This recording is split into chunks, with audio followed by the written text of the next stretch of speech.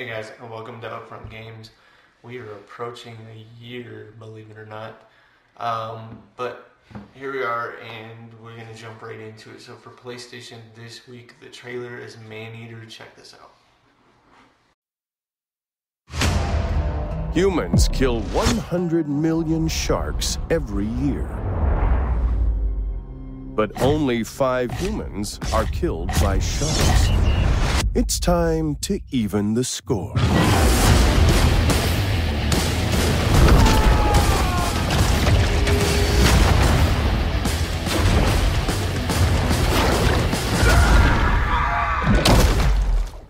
Eat. Explore. Evolve. Not everybody made to be a fisherman. It's shark versus man.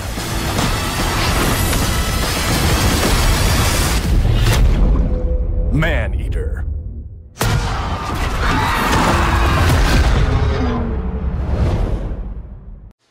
Alright guys, so that was Maneater. That's a really cool take on sharks, I guess. So it looks kind of interesting just to kind of play around with, but I'm not sure about long time playability. We'll have to see.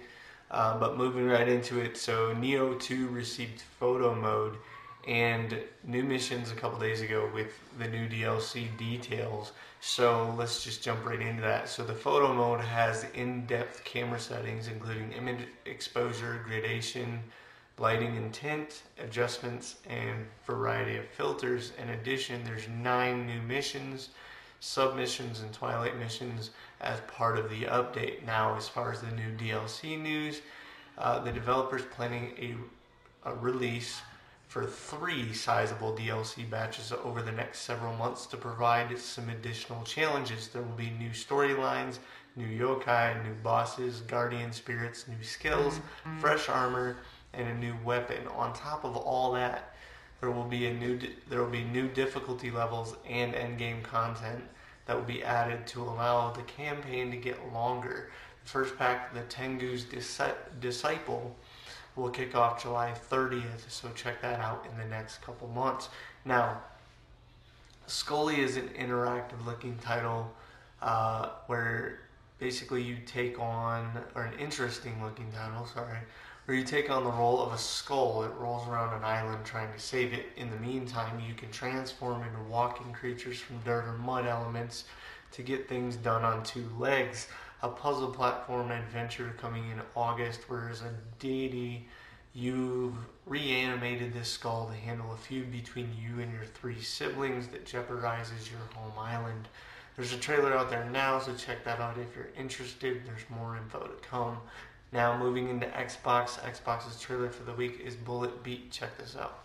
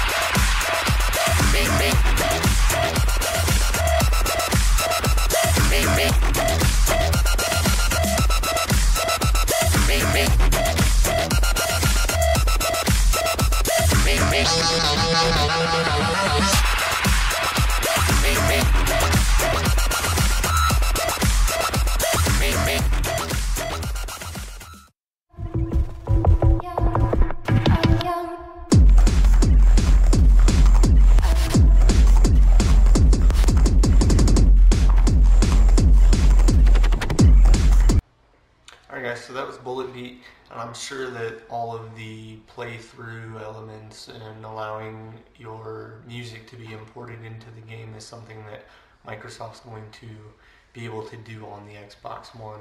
So by all means, if you're interested, check that one out. Now moving into the news for Xbox this week, sign up to play the KartRider Drift beta on Xbox One. The closed beta will start June 3rd, and you can sign up to get a head start and pre-download on June 1st. You will have two modes to compete in. Item mode, which is for newbies or those needing to learn the game. That features fun and gratification with item pickup, where gameplay is enhanced by items itself. Now the second is speed mode, which is for seasoned gamers seeking intense competition. Players will need to hone their racing and drift skills to gain speed boost to become contenders, real contenders, as it's esports ready. It's marked for precision controls, advanced drift system, and highly skilled gameplay. To learn more, head on over to their website and sign up. Now, Crusader Kings III has been given a release date in September, a strategy game where you are guiding a royal dynasty through centuries of war, romance, and intrigue, thousands of possible starting points for you, and no two games will ever play out the same. With several changes, but sticking to the core of Crusader Kings, this historical sandbox looks to be a lot of fun. And the game is set to launch September 1st. Go and check that out when it releases. Moving on to Nintendo, we actually have a trailer for Nintendo this week. That's Arcade Spirits. Check it out.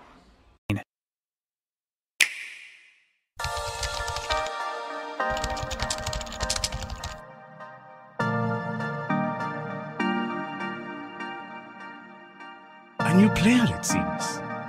Who might you be?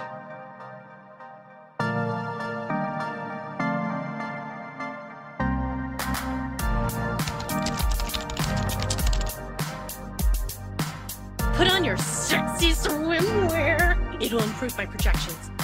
I really appreciate you being here. It means a lot to me.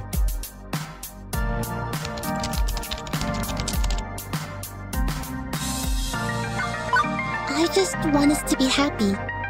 Both of us.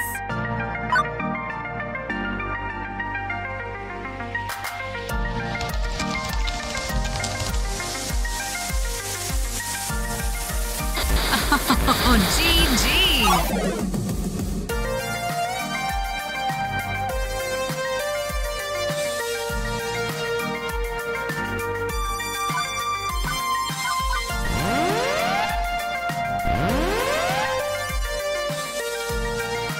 Lovely day for a spot of gaming, innit?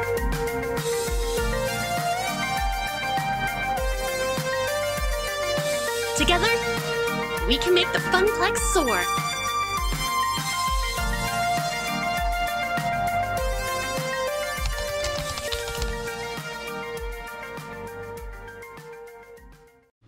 Alright, that was Arcade Spirits, which is already out on the two other platforms, I believe.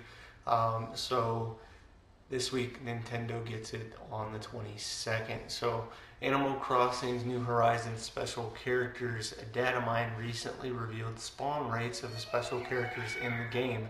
Ninja revealed that every week you're guaranteed to get Sahara, Kix, and Leaf on weekdays if you meet their criteria. Two other weekday slots that are randomly filled with Gulliver, Label, CJ, Flick, or Red now. Unfortunately, the ones that you miss will be available the following week. Celeste appears on days with meteor shower, weather patterns, and finally Wisp is just randomly around. So if you're looking for all the special characters, there you go. Nintendo's online service for the Switch isn't exactly the most fleshed out component. The company's president, Shitaro Furukawa, I probably messed that up, mentioned that they were still eager to increase the appeal of the service and said memberships have been steadily rising since the release of certain titles. To start, they have added 4 new games to the SNES and NES titles, including Wild Guns, Operation Logic Bomb, Panel Dupont, and Rygar. So if you are looking for some new SNES or NES titles through the Switch Online platform, by all means check those out. Now moving directly into Stadia. Stadia has passed their second quarter and the games listed have been updated with what is on Stadia and what is coming. I'm going to concentrate on just what is confirmed to be coming, as the list is quite long. Now, moving into this list, I didn't put any dates in here because that would just be a lot longer.